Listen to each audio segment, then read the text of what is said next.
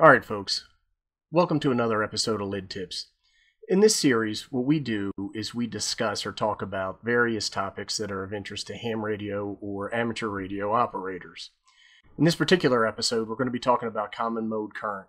We're going to talk about what it is, what it does to your ham shack, and how you can avoid it. So if that sounds like something you're interested in, why don't you do yourself a favor, go grab a nice cold one, come on back and we'll get started. Oh yeah, and before I forget, leave a question or comment below and I'll do my best to answer them. I want these videos to be interactive, and any topics that get brought up might become a future episode of Lid Tips. Also, click the like and subscribe if you like and you want to subscribe. We all know you want to. Anyhow, let's go ahead and get started with the video.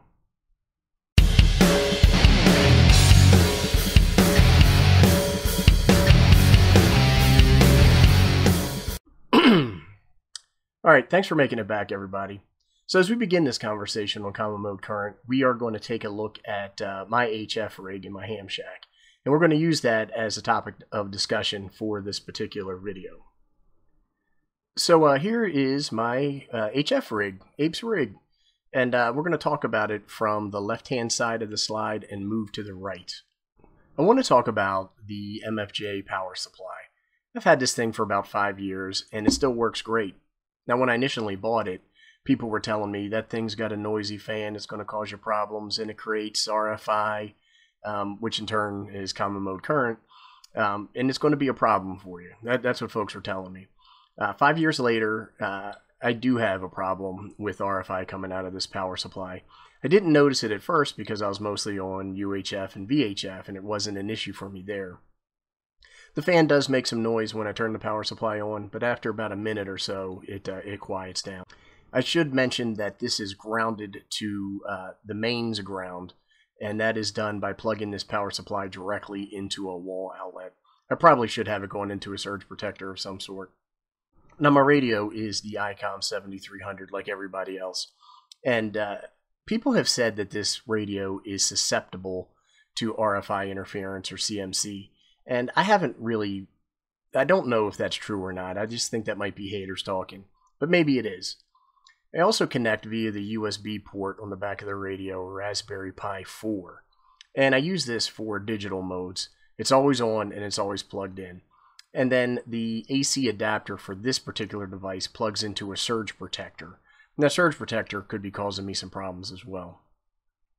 And then I have two connections. One is a cat control connection, and then the other is a piece of coax that connects to my LDG Pro 2 100 automatic tuner. And I'm going to plug that tuner. I love it. The tuner is connected via coax. Now this coax can change based off of what antenna I'm using.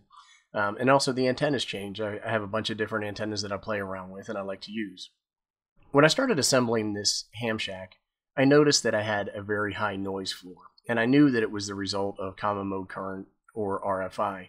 But I also didn't know how much of that I had control of or how much was in my environment versus the outside environment, and started looking at ways to reduce that. I always had a noise floor of S9, which made it impossible to operate anything other than FT8. It really was driving me crazy, and it was making it so I wasn't having as much fun as I should be having when using that particular radio. Okay, so you're probably asking, what is common mode current, or CMC? It's often abbreviated CMC, so that's what I'm doing here. The first thing you need to know is common mode current is bad. It's often called radio frequency interference, or RFI. In some cases, people refer to it as electromagnetic interference, or EMI, but I don't really see that so much in the ham space. This interference can be caused by power lines, GFIC outlets. I had a lot of problems with the GFIC outlet, both impacting me as well as me impacting the outlet. When I was doing FT8 and had some Christmas lights plugged into that outlet, the outlet kept tripping, and at one point it tripped to the point where it broke and I had to replace the outlet. And that was in the winter and it was freezing cold outside, so I was not happy about that. It can be created by fluorescent lights, television sets, electronic devices like iPads and iPhones or Android devices, power supplies like my MFJ power supply, or even broadcast radio. And what happens is that all of these different things causing this interference put radiation out there that is picked up by your antenna, by your feed line, by different devices or components of your ham shack. And at the end of the day, CMC is noise and we don't like it. We want to get rid of it. It's not our friend. So you may be asking, what does CMC do? And one of the things it does is it raises your noise floor and it makes it more difficult to operate. There is one case where I put a choke in line with my ham shack and it dropped my noise floor by about 2.5 S units. And I was elated by that. I was very happy. It can mess with your SWR, where it can create interference on your transmission lines or your antenna system. And it can also potentially give you false readings. It degrades your receive and transmit signals.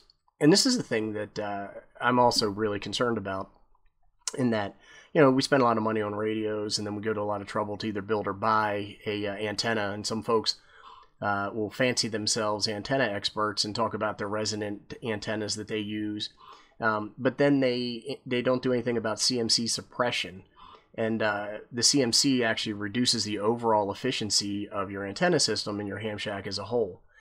You really can't ignore CMC suppression. If you go down the road of trying to control the CMC impacts on your ham shack, you'll probably be a much better operator, much happier operator, I should say. CMC can damage your equipment. There's been cases where particular parts have gotten fried or devices have stopped working. It's not good, and we don't want that.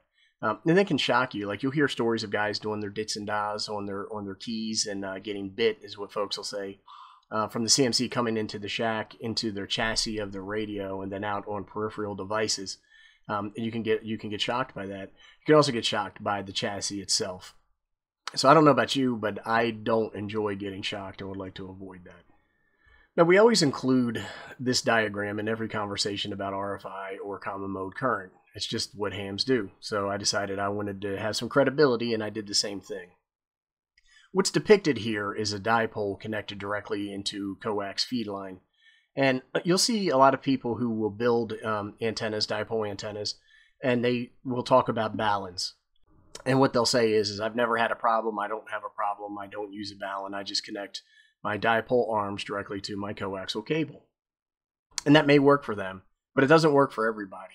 So what you'll see here is that arm 1 connects to the center pin of your coaxial cable, and arm 2 is connected to the shield that runs down the inside of the insulation on your coaxial cable. And the way AC current works is that when you have current come in, you have current come out. And as the current is coming in on arm 1, you also have current coming out on arm 2. And some of that current can be reflected back into the outside of your cable. And this is called the skin effect. And that results in common mode current that makes its way all the way back down to your ham shack in search of ground. As I mentioned earlier, your antenna can also pick up other radiation, and so can your feed line, causing you some of these problems. So it's the best practice to put some sort of choke in place at the feed point of your antenna and not connect directly to the coax cable. So in the last slide, I referred to something called a Balun. And we're not going to go too deep into Baluns in this particular video because we want to keep the video short. We'll do a separate video on Baluns at a later date. But the term Balun refers to a device that is used in antenna systems to match impedance between an antenna and a feed line. Generally, the match is between a balanced antenna, such as a dipole, so you have your two legs where they connect to a center point into your coaxial cable. And that coaxial cable is considered unbalanced. And then you come up with the term Balun, which is a combination of the words balanced and unbalanced. Now, your Balun could be either a voltage or a current Balun, but we'll cover that in a Balun video.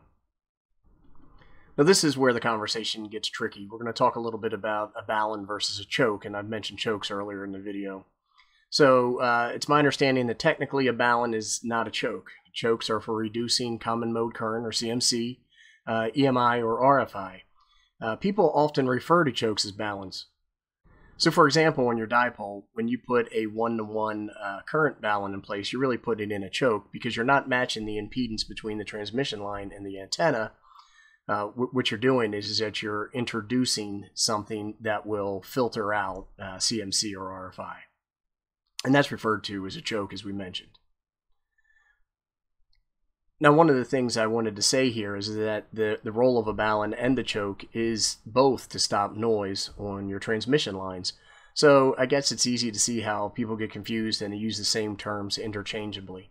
Here we're going to try to refer to everything that we use as a choke and not a Balun.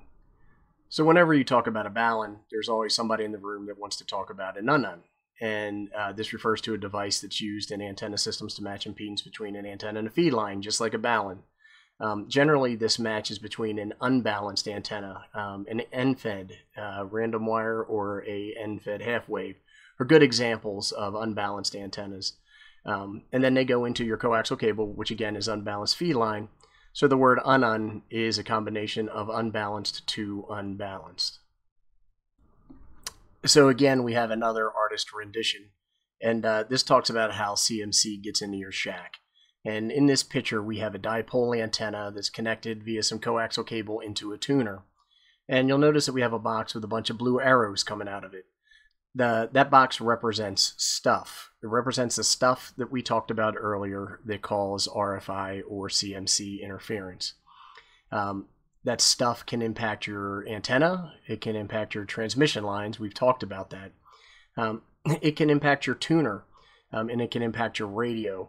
So one example, and I'll have a video coming out on this, is that I was using my radio, and all of a sudden my noise floor would go through the roof. So somebody was turning something on, and I'm trying to figure out what it is, and I can't. And it turns out that my wife had plugged in her iPhone to charge, and somehow that was generating interference that was directly impacting my radio. My DC power supply, my MFJ power supply, stuff could impact that. So you have a length of cable, or you should say wire, that runs current from the power supply into the radio. And we actually put a choke there. And as I mentioned earlier, that was the most impactful choke that I used. That wire can act as an antenna, pick up radiation, and then port it directly into my radio. And then also you can have AC power. And AC power comes from the grid. And we talked about the GFI circuit. So you can have common mode current on your home AC power system that can impact your power supply and then go into your radio. So this all becomes very confusing stuff. And people will say, well, where do chokes belong? This is not an exhaustive list. I'm not an expert on common mode current, and I'm not an expert on chokes. But I can tell you what I did, and it's made a significant difference. We already talked about it, the antenna feed point. And I believe that where your coaxial cable goes into your antenna, regardless of antenna, you should use some sort of choking device. Whether it's ferrite beads or a toroid core with some wire wrapped around it, you should be choking some CMC out there. Also, where your coaxial cable enters into your shack. And for me, I'm considering this where my coax goes into my tuner. Wherever your coax comes in, again, it's a best practice to put a choke there as well. Now, some people, if your transmission line between your shack and your antenna is more than a quarter wavelength of whatever band you're operating on, will interject chokes along the way of their transmission line. That may be overkill, but folks do it. Also, any cable that enters into your radio should be choked. That's the USB wire, for example, that I have on my Raspberry Pi. And then also, folks will choke their mains grounds. Not just the mains ground to your shack, but other people have done things where their refrigerator was causing a problem, so they put a toroid core on the power cord for the refrigerator. Ovens, washers, and dryers are other likely suspects of CMC. Alright, so what does Ape choke? This is what I choke. Starting over on the left-hand side of the screen, I do have a T240-31 mixed toroid core wrapped around the power cord of my MFJ power supply. I believe I got 6 turns. That cable's pretty fat, and it was difficult to do, but I believe there's 6 of them in there. Also, between the power supply and my ICOM 7300 along the wire that I use to deliver power, it's 12 gauge wire. I have that wrapped. I think I have 12 turns.